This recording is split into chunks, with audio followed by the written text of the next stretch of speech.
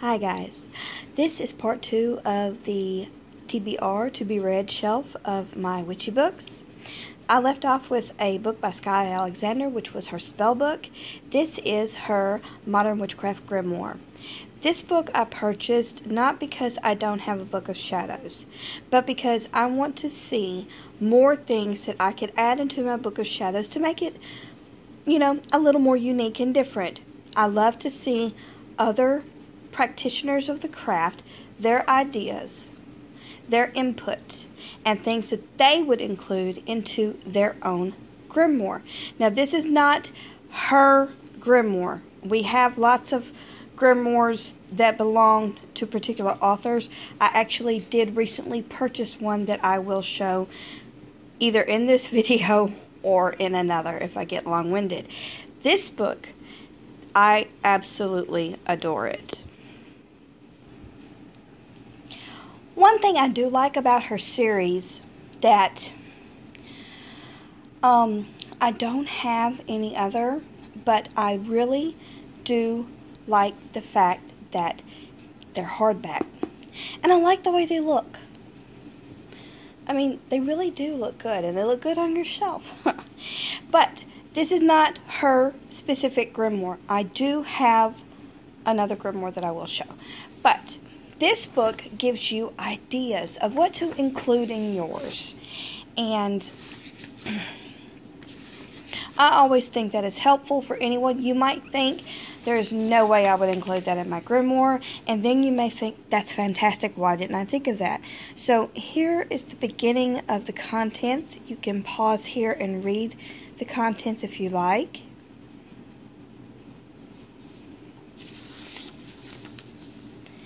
And then here is page 2 of the contents.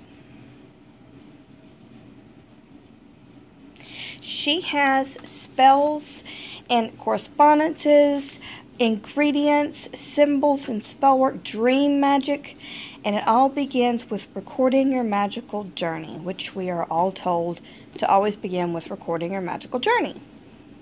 That is what a Book of Shadows is for. In my personal opinion, which is my opinion, and I am entitled to that, as you are to yours always, disclaimer, recording your magical journey to some may not seem important. I wish that when my mentor sent me my first Book of Shadows, that I would have put more of my heart into that book. I have since removed the pages, and it wasn't a book that was bound where you could unbind and remove pages. I really don't know where she got it. It was suede leather on the outside with oak leaves, which I found absolutely beautiful. I do love oak trees and oak. We had a big oak tree in my front yard growing up. I'm very fond of oak trees. My mother and father have matching caskets made from oak with the oak leaves, and the scene from in a wooded type area, which is where we lived growing up. Absolutely beautiful. Yes, this is his wedding ring, and it is beautiful. You wouldn't think, as shiny as it is, that it is over 55 years old, but it is. Now then, so I wish I would have put more of my heart and soul into my very first Book of Shadows. To me, looking back, that makes me think a couple of things. Maybe I wasn't ready for this magical journey. Maybe I wasn't ready to start the book, but I did write in it. I read some of my few first spells, and I thought, what in the world was I thinking? But that's how you grow. Excuse me. I have since removed those pages from the book. I have bound them with ribbon and kept them for later reference, but they are not in that book. And my best friend has sent me a new one to create beautiful things in. I am going to start as soon as possible, but Right now, I am more inclined to read and work on spellcrafting and on my new path. So it starts with chapters like Why Create a Grimoire, At the Beginning, Begin with a Blessing, Preparing to Use Your Grimoire, and then we have charts, Writing in Your Grimoire, the Thean alphabet, I hope I said that properly, Using Your Grimoire, has Days of the Week. This Days of the Week kind of reminds me of Ellen Dugan's book. I think it's the Book of Witchery, where she goes through every day of the week with correspondences. If you do not have that book, I highly recommend it. A kitchen witchery spell, special occasional spells, visual spells. There's a little bit of everything in here. I saw eclipses. That eclipse, there we go. The ancients regarded eclipses with awe and even fear. Oh.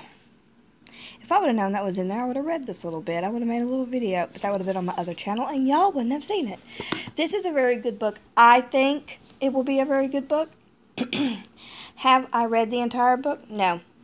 Like I said in a previous video, I was on a mission to find things to do to occupy my time as my husband was having to commute to work. He basically lived where I live now for a week and was only home on the weekends. So for about 4.5 to 5 months of the time that we lived in our last apartment in Texas, I lived basically alone, and that was also the time in which I lost and was grieving for my father. Now then, on to the next. I'm telling you, grief has stages, but I think one of them is shopping. Here's another book that I bought. This is the Modern Witchcraft Book of Tarot. Now, I do have several tarot books, and that is because I love tarot. Tarot, oracles, Lenormand, I love them all. I do. I love them. My very first deck was a Rider-Waite-Smith deck that was gifted to me by my mentor. She also sent me a book that, well, I'll show that in another video. And it has definitely seen its bit of wear and tear. But this book is your complete guide to understanding the tarot. Now then, I have found that if you enjoy an author's writing style, you will get more out of what they have to say about certain subjects. That's just a given. That's just, if you read, it's just, you know, that's just the way it is. Okay. So I'm going to look at the table of contents. Now, this book has a big table of contents. So, if you want to see, I will step back. You can pause and maybe make it bigger, because it goes over everything, the suits, the numbers, the numerology, and then, of course, it starts with recording your magical journey. Journaling. How to use this book. Journaling is a big part of the craft. Now, I know certain people that turn their nose up and I have actually been made fun of for journaling. That's fine. If it helped them sleep at night to, you know, laugh at the fact that I liked to actually journal things that I did, that's fine. Journaling, for me, is a record to look back upon. Good, bad, ugly, otherwise. Also, you can use your journal for shadow work. Say there are things, and this is a totally different subject, but say there are things in your past that you want to be rid of, and you know that you have recorded them. You can actually use those pages if you are willing to pull the pages from the journal, or if you can remove them without destroying your journal, and you can actually get a fulfillment from setting those pages on fire in a safe place, in a fire-safe dish, watch them burn, and release that into the universe, and know that those bad times that were recorded right there are no longer part of your life. Just a suggestion. But this is getting to know the tarot, and it goes through everything. I mean, it really goes through everything. Here's numerology. There are charts, and it tells you about different decks. The Page of Pentacles. Here's the Pentacles, the Cups. My card is the My birth card is the Death card. My other birth card is the Emperor card. My card of the year this year is the Lovers, and associated with my astrological sign, my card is Temperance. Excuse me. What I like to see is what everyone's different opinions of the cards, what they got out of the cards, and how they feel about the cards, and how they use them in their readings. Reading the cards, it is just chock full of really good information and spreads. There are 12 spreads. If anyone wants to see an up close of these spreads, let me know. I will gladly take a screenshot that you can put on your phone or your laptop, computer, tablet, and enlarge and see everything that is included with the spread. I like that horoscope wheel. It's a 12 card. Yeah, I like that a lot. Oh, the spiral spread. Isn't that gorgeous? Using tarot cards and magic work. A lot of people, I have an everyday tarot magic book in which you use tarot cards for spells. So, this is definitely another one on my to be read list. The next book is a book on Bridget. When I first started in my craft, the first goddess that I actually thought was my matron goddess was Bridget. I felt a deep connection with Bridget and with the Celtic pantheon itself. I still am connected very deeply to the Celtic pantheon. I have recently discovered that I knew all along, but I didn't know for sure. I had heard rumors. Since the passing of my parents, my mother a number of years back, and my father this year, I have talked to members of my mother's side of the family, and I have found out that I have a lot of Cherokee blood. Now, my father's dominant genes, his dominant Scottish-Irish genes, did take over my skin tone, as I am extremely pale, but I have the cheekbones, and I do have a lot of Native American blood in me, which I thought was wonderful. And I found out that it's Cherokee, and that was nice to know as well. My great-grandmother on my mother's side, was a 100% full-blood Cherokee Indian. So, yes, that's nice to know. What does that have to do with Bridget? I was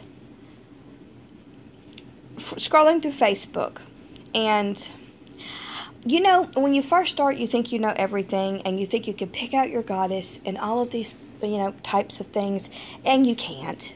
You really can't. So I just, you know, started picking out various goddesses. They never worked. Always came back to Bridget. The first Sabbath that I did partake in was Imbolc, and then I knew that Bridget was important to me. And then life happened, and everything was put on the back burner. Raising my daughter, taking care of my family. My husband worked all the time, and then later, when my daughter was grown, I went back to work for a while with my husband, and then the transfers, and the moving, and everything got pushed to the back burner. Then my father's illness, not to mention the things in the middle, everything just went put to the back burner.